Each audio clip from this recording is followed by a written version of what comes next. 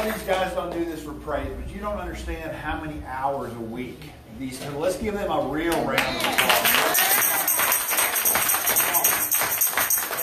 They have a servant heart. They have a calling in their lives of praise and worship.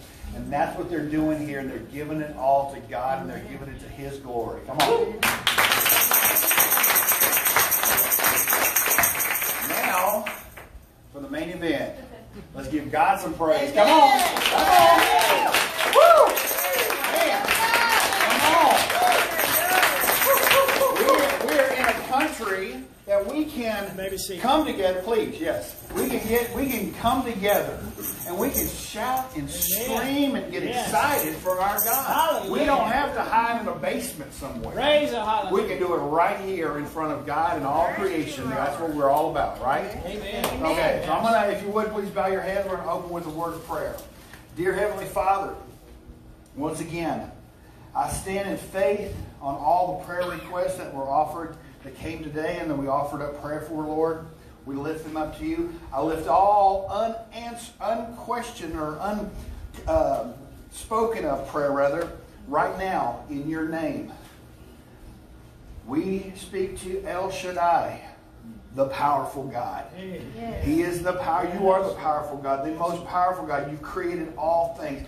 Our problems are insignificant to you, Father. Yes. But you care so much about us that you sent your Son to die for us on the cross.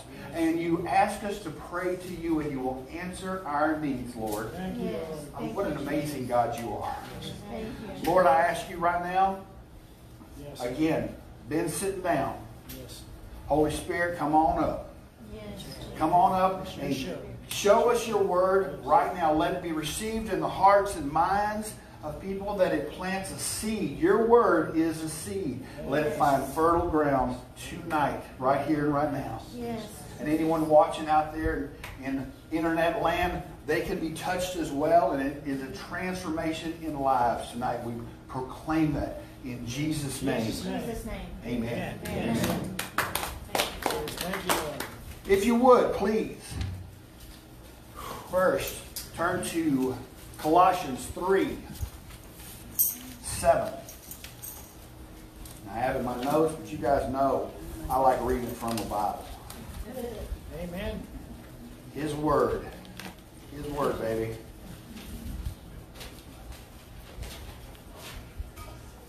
We have to accept Jesus Christ as our personal Savior to move forward, correct? He is the way. He is the life. He is our light that we can focus on, and we can destroy the old man. So I'm going to read from this scripture and a couple more before we start into the main part of the message tonight, because it's extremely important that we are born anew. So first, Colossians 3:7-11. I'm reading from the TPT. If you follow along, it's up on the screen as well. That's how you once behaved, characterized by your evil deeds. But now it's time to eliminate them from your lives once and for all. Anger, fits of rage, all forms of hatred, cursing, filthy speech, and lying. Or lying, if I say it without my Texas accent. Lay aside your old Adam self with its masquerades and disguise. For you have acquired new creation life, which is continually being renewed in the likeness of the one who created you. That's our objective, correct? Be renewed into the likeness of the one who created us. Giving you the full revelation of God. And we're going to get some revelation tonight, folks. In this new creation life, your nationality makes no difference. Doesn't matter where you're from. Or your ethnicity. Folks, it doesn't matter if you're black, white, yellow, green, red. God doesn't care. Amen. That's right. Your education. If you have a doctorate, you got 3 doctorates hanging on your wall at home. Or you got a degree in pushing a broom. God loves you. and offers every one of us the same thing. Amen. Thank you, Jesus. And our economic status. If you're a billionaire or you got 2 pennies to rub together right now, He loves you. Amen. They matter nothing. For it is Christ that means everything as He lives in every one of us. Hallelujah. In the NLT it says, you used to do these things when your life was still part of this world. Now, too many times in my life, and I don't say this with pride at all, too many times in my life, I started when I was 7. I gave my life to Jesus, 7, 8 years old, Baptist church in the Lord. My dad was pastoring. I can remember it was like yesterday.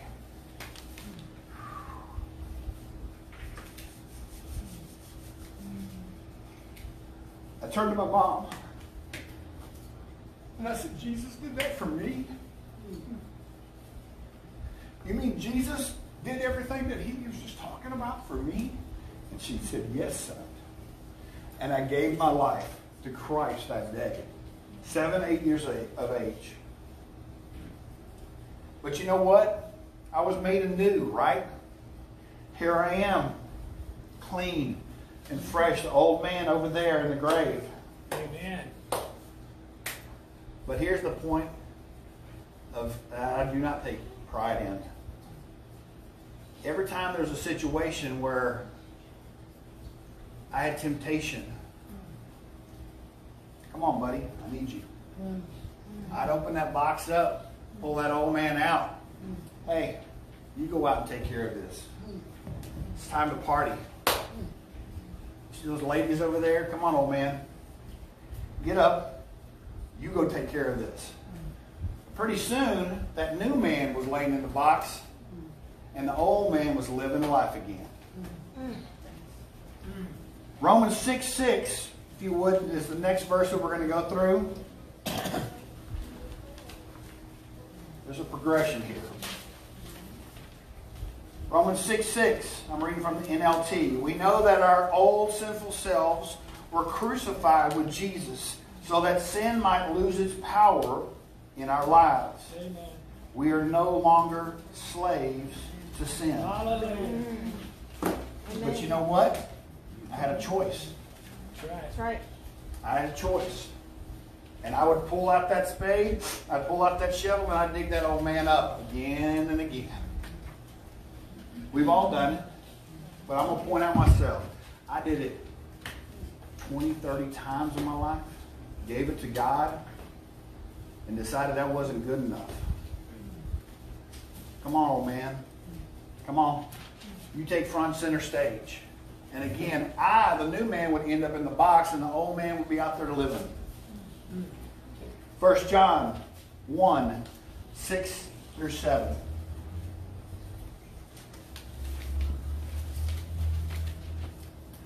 So we are lying if we say we have fellowship with God, but go on living in spiritual darkness. I lived a lie for years, folks. Just going to bear it open right now. I mean, I'm not doing my testimony tonight, but I'm honest. I'm being honest with you guys. Okay? If anybody in this room has done it wrong enough, you're looking at him right here. Okay? We are not practicing the truth. But if we are living in the light as God is in the light, then we have fellowship with each other, and the blood of Jesus, His Son, cleanses us from all sin. Amen. We have to put the old man aside. Tonight's message, spiritual maturity. Okay? Now I realize that it's important that we get the milk. Everybody follow what I'm saying? The milk we're talking about in the Bible, the scriptures. You saw it up there earlier with the little girl, the scripture underneath, that people aren't ready for meat. Well, tonight I'm going to serve you some milk with a side of steak and potatoes. You're going to get some meat. Bring it on. Now, what are the two things that we need to do to keep the old man in the ground? Actually, let's not even keep him in the ground. Let's give him to the consuming fire of God and cremate that son of a gun right now and here. Yes. Okay? What do we need to, what are the two things that we continue to talk about that we need to do from the moment that we wake up to have a path to spiritual maturity? The Word. We read the Word. This is our owner's manual, right? Yes. Read the Word, and what was the next thing? Pray. Talk to God. Talk to God. We're going to also talk about talking to the Holy Spirit here in a few minutes. We have to do those things if we're going in the progression of this series. If we're going to build on the Jesus foundation, and we're not going to act, but we're going to become more like Jesus, and then we're going to spread the kind of love that is Jesus' love, we're going to have to grow up. And we're going to have to stop digging up the old man. So if you would, please turn to Luke 8. There's a lot of scriptures tonight, folks, and that's why I've got on your paper, and also on the back, if you'll notice there's lines.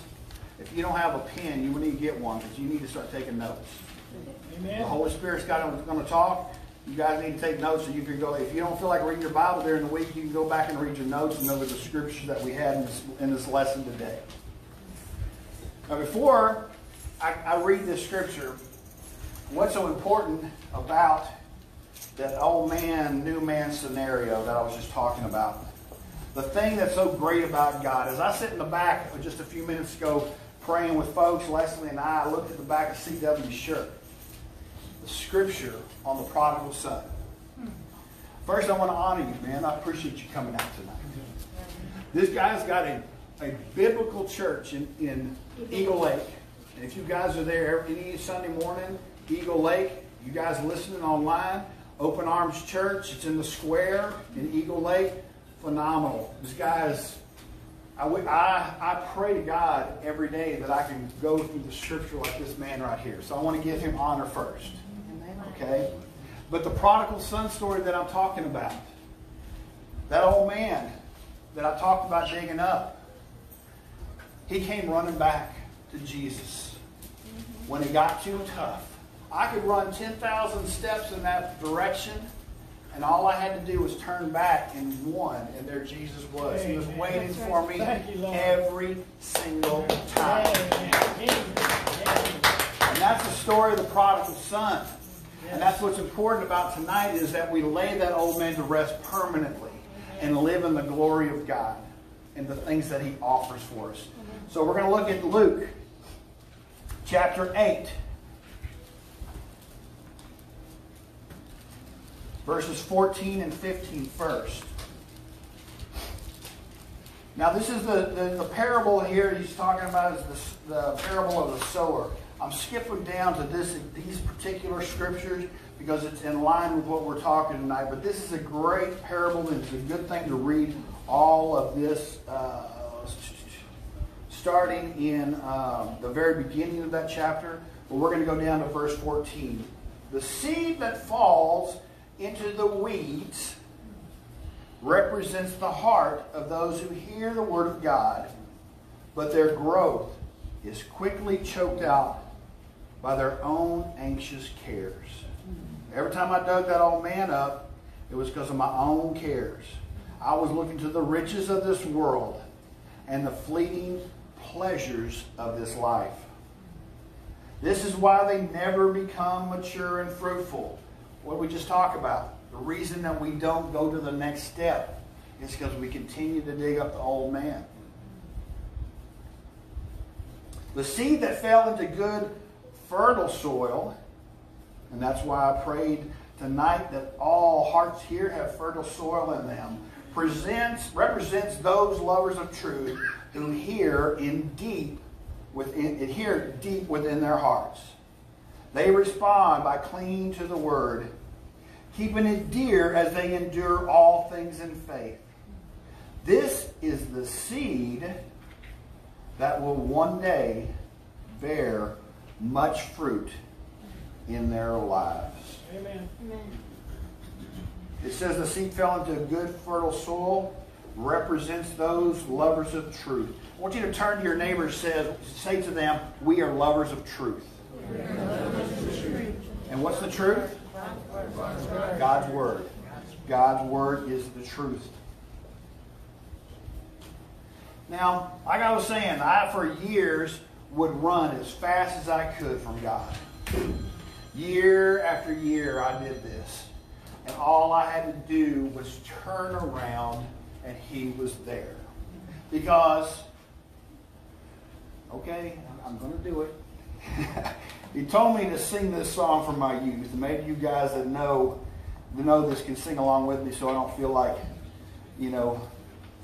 foolish. But God told me to do it, so it doesn't matter how I feel. I have decided to follow Jesus. I have decided to follow Jesus. I have decided to follow Jesus. No turning back. No turning back. And the next one's the world behind me, the cross before me. The world behind me, the cross before me. The world behind me, the cross before me. The world behind me, the cross before me. No turning back. No turning back. Folks, we have a decision to make.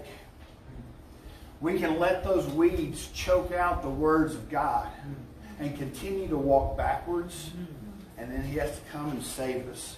And He doesn't mind doing that. But we have a choice. One of our superpowers, if you would, is choice. We have a choice to move forward into Christian maturity. So now, we're finally going to get to the I've read a lot of scripture, and God and He leads me through these things. This is a progression into this particular scripture, which is 2 Peter 1, 5, and 8.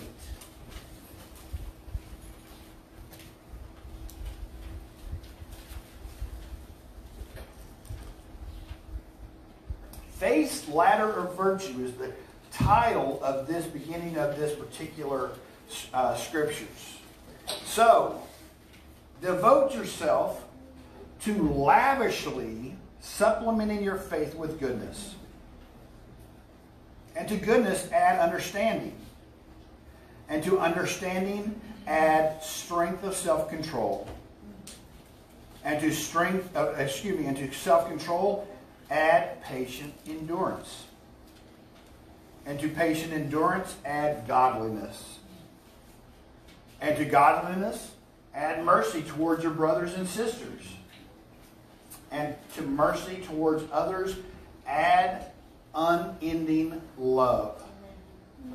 Since these virtues are already planted deep within, and we're going to talk about that, and you possess them in abundant supply.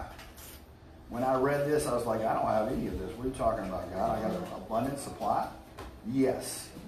They will keep you from being inactive and fruitless in your pursuit of knowing Jesus Christ more intimately.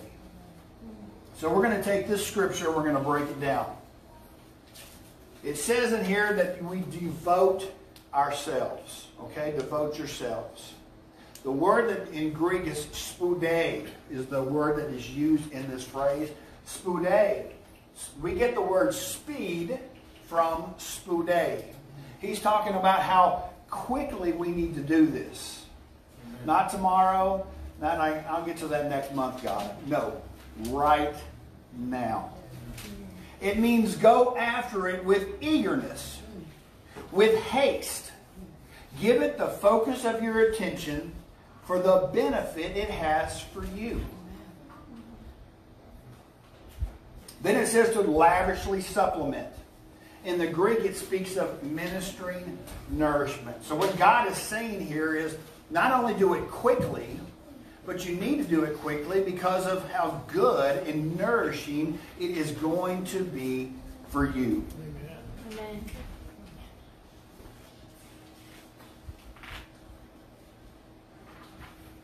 Now, to break these down individually, I'm going to pay closer attention to my notes here because I want to give you the definitions as we go through this scripture. It talks about add goodness to it, correct? Goodness and virtue are the same thing.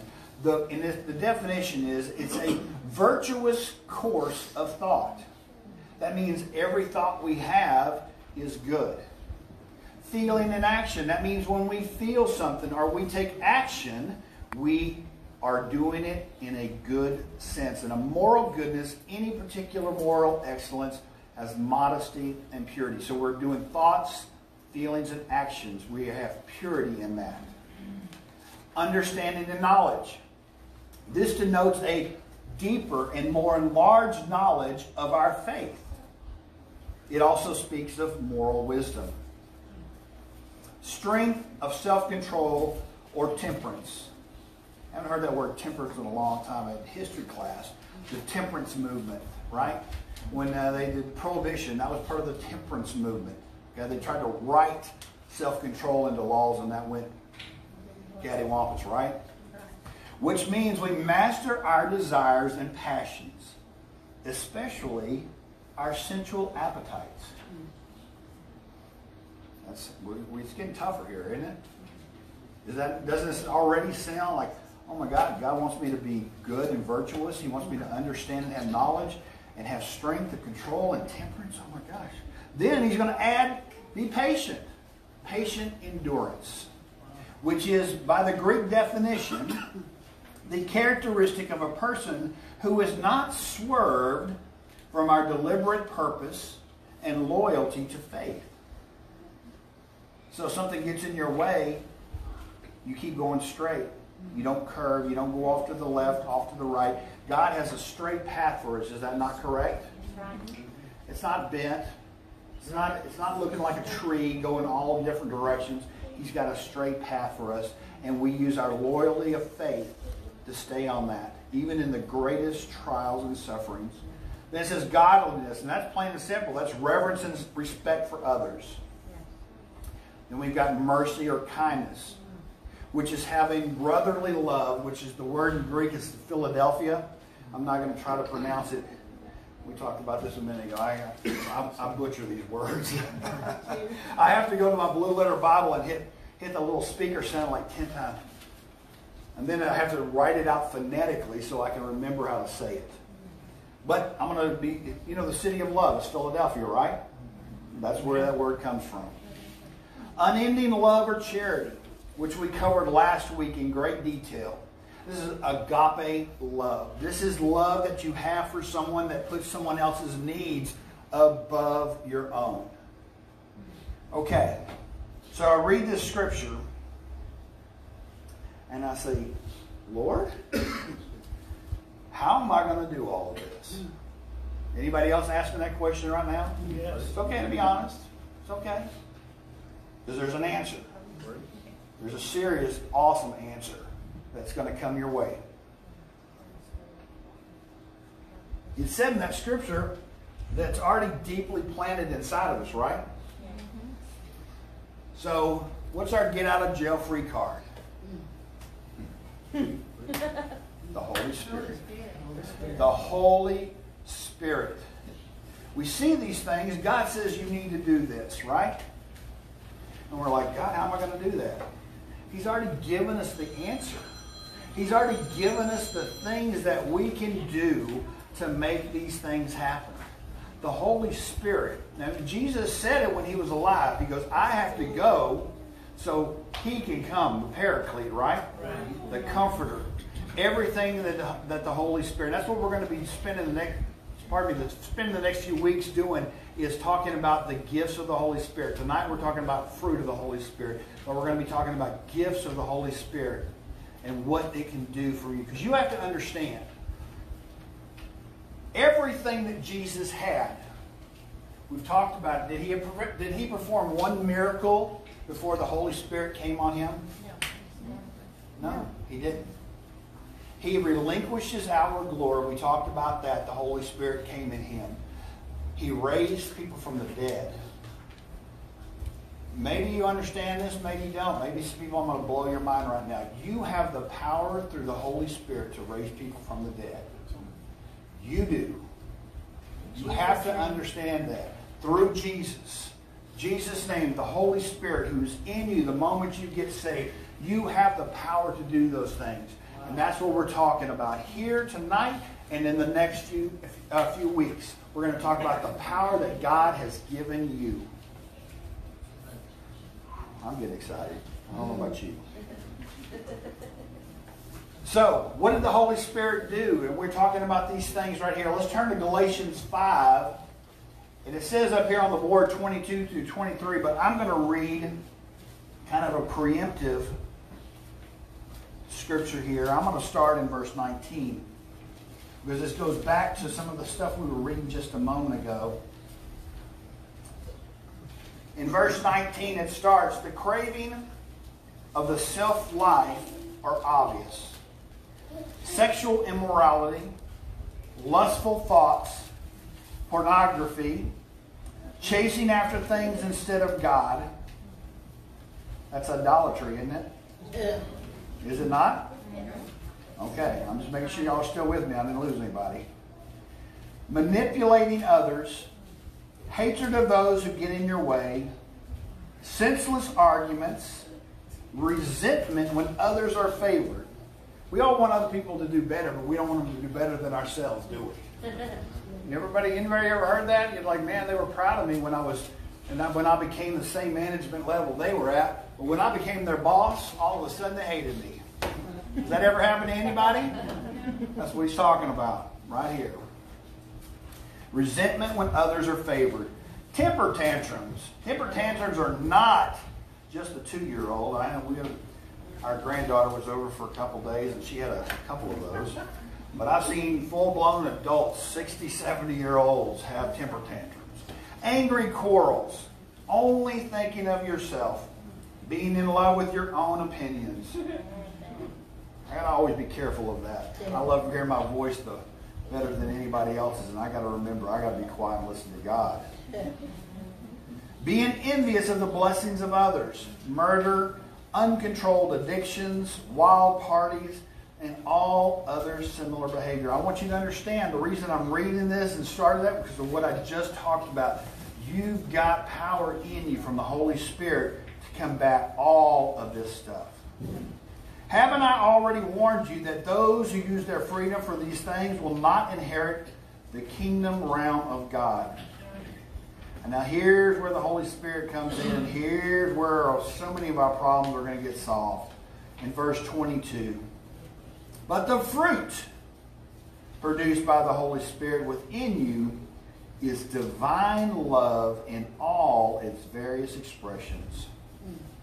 Joy that overflows. Peace that subdues. Patience that endures. Kindness in action.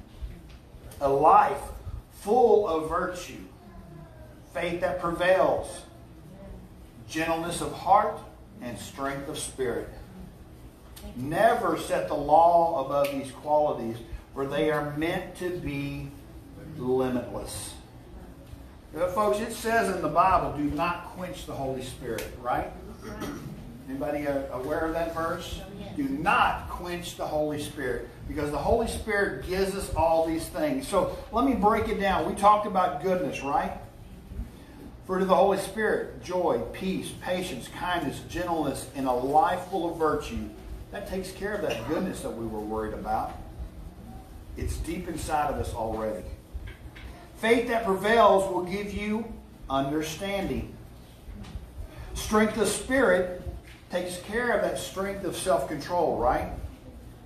Patience that endures wipes out our need to have patience and patient endurance. All of the fruit will impart godliness out in our lives. And if we have each one of these from the Holy Spirit, we will have the mercy that we need.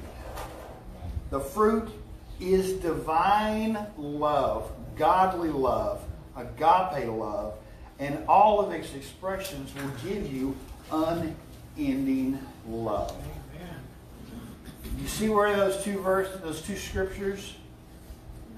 You had God say you need to do these things. But I'm giving you an answer. It's the Holy Spirit. Folks, we can lean on the Holy Spirit. Okay? We can pray to the Holy Spirit. Holy Spirit, please impart these things on me. If you don't feel like loving somebody that day, pray in Jesus' name, Holy Spirit, give me your love. Give me your comfort. We have these things at our disposal. Folks, that's being a mature Christian. Not just like, always just like, hey, I'm going to give it back to God. Like I did for so many years. I'm going to give it back to God. Yes, that's important. Jesus' grace, the blood that he shed on the cross were so important. But as we grow up, and as we want to bring more people to him, as we want to develop disciples, as we want to witness. I mean, Wednesday night we talked to the youth group. Donna led the youth group. Leslie and I were there, fortunately. And the thing that she talked to them about is sharing Jesus with 3 people. Folks, I'm going to give you that same assignment. It's not just for kids. It's not just for youth. Folks, you can go to where, I don't know if you like football. Some people, do. I'm not really too big on the NFL. I like college ball, to be honest with you. Those boys are hungry. But you can go to work and you can talk about your favorite team for hours, right? Mm-hmm. How many has done that? I know I have in the past. We can go and talk. But how often do we talk about the one that we're the biggest fans of? Amen. Jesus. Right. And they go, oh, they'll think I'm a fanatical. Good. Thank God. That's what fan stands for. If you're a fanatical about something, you're a fan. Amen. You can paint your face and look like a Texans color, right? With a little bull on one side, red and blue on your face and all that other stuff, and run around with your shirt off screaming down the street. Oh, man, he's a football fan. But you start talking about Jesus. What? We've got to get past that. We need to be Jesus fans before we're any kind of fan. Amen. Right? Amen. And that includes being a fan of the Holy Spirit. Right. Okay?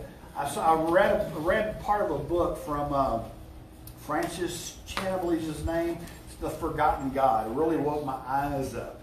Because we think of God the Father, God the Son, right? We think of that. We don't think of all the things the Holy Spirit can do. And that's what we're going to be doing over the next few weeks, is talking about what the Holy Spirit can do for us. And all we have to do is let him do those things and be open to those things and stay in the Word every day and pray every day. And these things are there for us. Now, if you would, please turn to 1 Peter 1.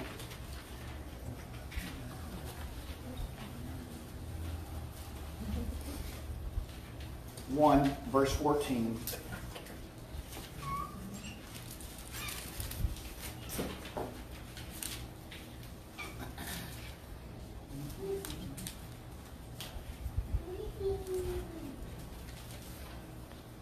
As God's obedient children, never again shape your lives by the desires that you followed when you didn't know better.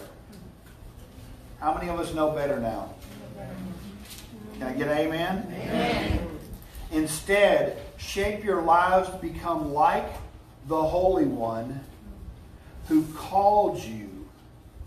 For the Scripture says, you are to be holy because I am holy. Amen.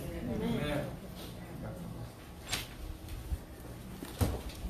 So I hope you guys tonight, y'all guys will join me next week, because we're going to be talking about the 9 gifts of the Holy Spirit over the next few weeks.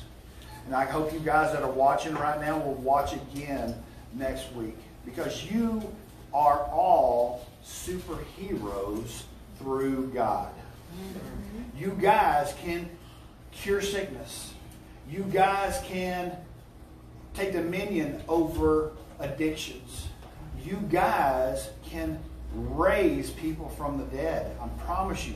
God's told us that in the Bible. Who here believes the Bible? If you believe the Bible, you better start believing that.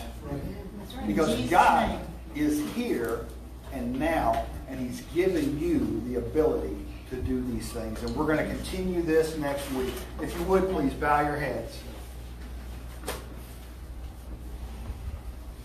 Dear Heavenly Father, thank you again for giving us this opportunity to get together. Thank you so much that we live in a country that we're allowed to get together in your name, in public, in open. And we can proclaim your name. And Lord, that you give us the opportunity to be fanaticals on the street for you. Lord, help me be a bigger fan of you. Help each and every one here be a bigger fan of you. That your cross, Jesus, your blood, is the things that we color our lives with that people can see. So we have the love for everyone. We have the things that we talked about tonight through the Holy Spirit. Impart this onto fresh, fertile ground in our hearts tonight. In Jesus' name. If you would, please keep your heads bowed. We're going to have 2 opportunities tonight, folks. First, if you were like myself for all those years and you're tired of running, you're tired of running a race that you cannot win on your own, and you want to give it back to God, you want to give it back to Jesus right now, I'd like you to look up at me, and it has nothing to do with Ben. This has everything to do with you giving it to God right now. Amen. Amen. And if you've never, ever once truly given your life to Jesus, you've gone to church since you were little, born into the church even, but you've never taken the opportunity to give it all to Him. You're tired of being in the driver's seat and you want to give it to God right now. God's going to rip off that rearview mirror and throw it out the window for you. And if you want to do that right now, please look up at me and give it to God. Amen. So if you would, repeat after me. Dear Heavenly Father, thank you for sending your Son to die on the cross for my sins. Jesus, thank you for giving it all on Calvary. And Holy Spirit, I ask you right now to turn on the flames. Give me the things that you promised in the Bible. In Jesus' name, amen. Now, as the praise and worship team sings the call to altar song, Leslie and I will be here in the front. If you guys have prayers at this time, please come up. If you need something on a personal level, please come up and talk to us as they play.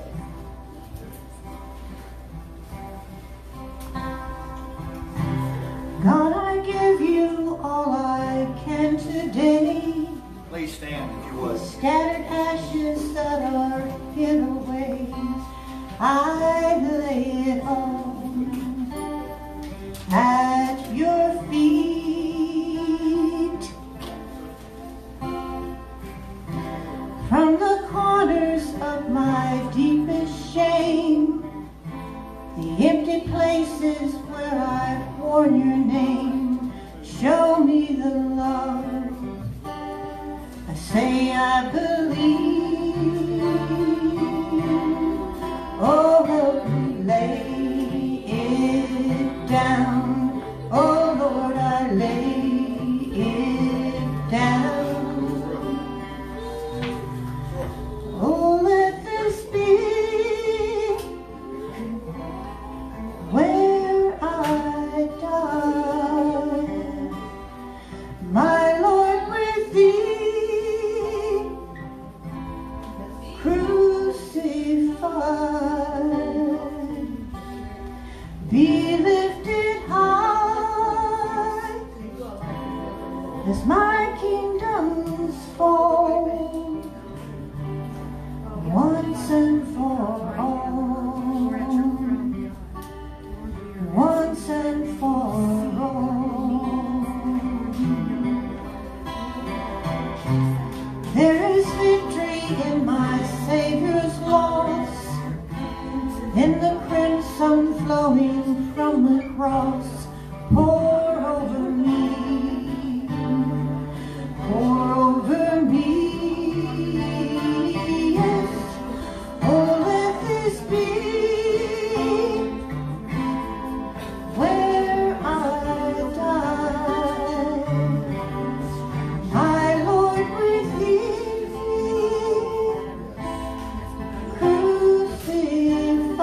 crucified, be lifted high, as my kingdom's fall, once and for all, once and for all. Oh Lord, I lay it down. Oh Lord, I lay it Life can weigh down. you down. Lord, You help know me that. lay Jesus, you are here on earth. You know how it down. Lord, Yes, go into Lord, our I place of lay prayer right now. Pray, it down. Lord, that you come over and that you Oh, touch, let this touch all of them, cover be them all. Touch each and every single one. where I Touch them right now, Lord, in Jesus' die. name.